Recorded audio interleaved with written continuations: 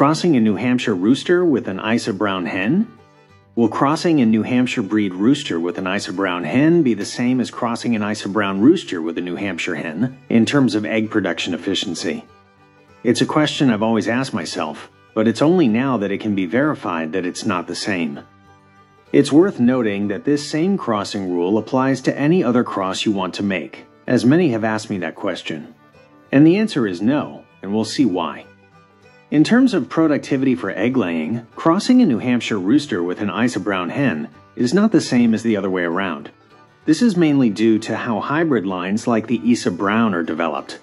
The Isa Brown is a commercial hybrid specifically created for high egg production. Its genetics are a carefully selected combination of various breeds to maximize laying, feed efficiency, and other desirable characteristics for the egg industry. These hens are designed to be prolific layers.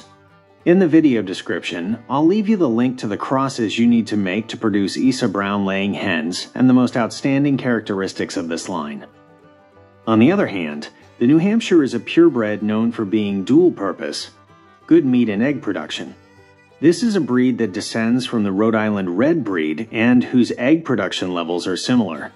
Having an egg-laying level similar to the Rhode Island Red breed, due to being a direct descendant of this breed, the New Hampshire is at a similar level in terms of egg production capacity to breeds like the Barred Plymouth Rock or the Sussex, so this example applies to a rooster of these breeds. While New Hampshire hens are good layers, around 250 large brown eggs per year, their genetic focus is not as strictly centered on mass egg production as that of the Isa Brown.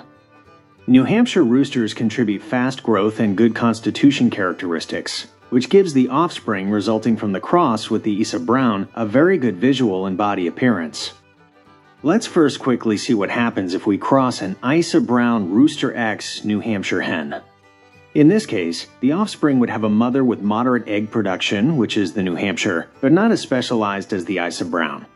We must understand something before continuing, so please pay close attention to the following. In egg production, both the rooster and the hen contribute important genetic qualities, but in different ways. The hen is the one who directly lays the egg, and therefore, her genetics have a primary influence on the quantity, size, shell quality, color, thickness, resistance, internal egg quality, yolk size, density, and laying persistence. The genetic lines of laying hens are intensively selected for these characteristics. This means that using the hen with the greatest genetics in terms of egg production will always be a clear advantage for the descendants of the crosses you want to make. The rooster, on the other hand, contributes half of the genetic information to the offspring. His genetics influence the viability of the chicks, causing some daughters to lay more or fewer eggs as he passively modifies the genetics of the offspring by contributing half of his productive qualities.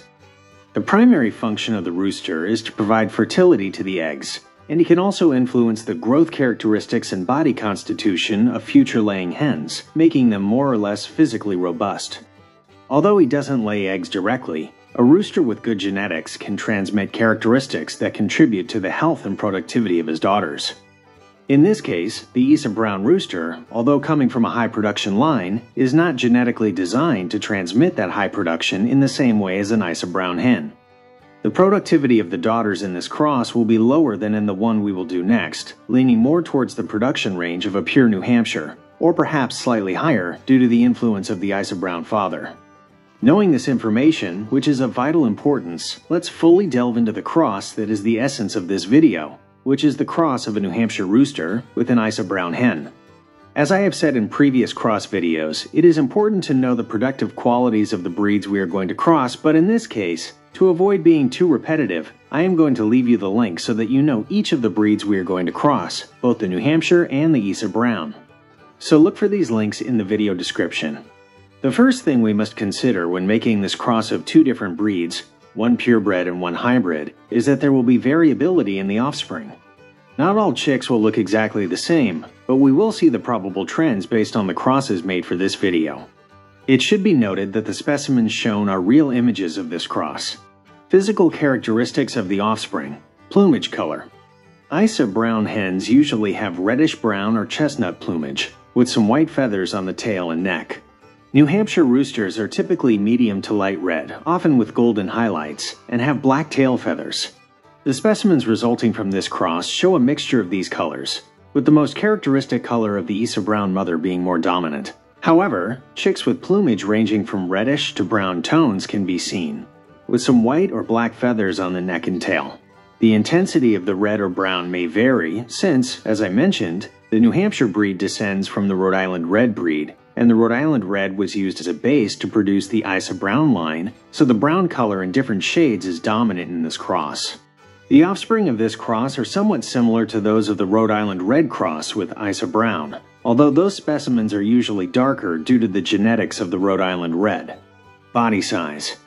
This is one of the most important aspects of this cross that is worth highlighting, since Isa Brown are medium-sized birds, with hens weighing around 2 to 2.5 kilograms, being slender-bodied. The body of the New Hampshire rooster is large and robust, with roosters that can reach 4 kilograms having a deeper and wider body. This combination is super great, as the offspring will have an intermediate size between their parents. They will be larger than a pure Isa Brown, but only slightly, not as robust as a pure New Hampshire. These resulting hybrid chickens will tend to have a much stronger constitution than the Isa Brown, which could be beneficial in certain environments such as meat production.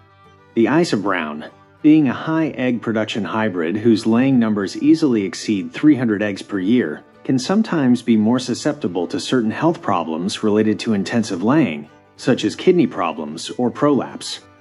Their immune system may be more focused on egg production than on fighting this type of disease, so you can often see this type of disease in this variety of hens. In contrast, purebreds like the New Hampshire are generally considered more resistant and robust overall. They have been selected for their vigor and ability to adapt to different situations, both climatic and environmental. Consequently, the offspring inherit greater resistance to certain diseases from the New Hampshire father. The hybrid vigor of the cross could also contribute to better overall health compared to a pure Isa Brown. However, these characteristics may vary individually in each of the offspring due to the genetic distribution at the time of conceiving the chick, due to the individual contribution of both the rooster and the hen that are crossed. Isa Browns usually have yellow legs, and New Hampshire roosters also have intense yellow legs, so the offspring have yellow legs. The comb and wattle of both the hen and the rooster resulting from this cross will inherit some characteristics similar to those of the base breeds that were crossed. Productive and behavioral characteristics of the offspring of this cross. Let's start by talking about one of the most important things, sexual maturity. Isa Browns are known for reaching sexual maturity early, starting to lay eggs around 16 to 18 weeks of age, something never seen in another variety of brown egg-producing hybrids. In contrast, heavier breeds like the New Hampshire tend to mature a little later, generally starting to lay around 22 to 24 weeks. Therefore, the offspring reach sexual maturity at a point intermediate between their parents, around 18 to 22 weeks. Fortunately, they will be able to inherit the tendency to precocity of the Isa Brown, since it is being used as the mother in this case, but the influence of the New Hampshire could delay it slightly in some individuals of this cross, so you will see some daughter hens that start laying a little later.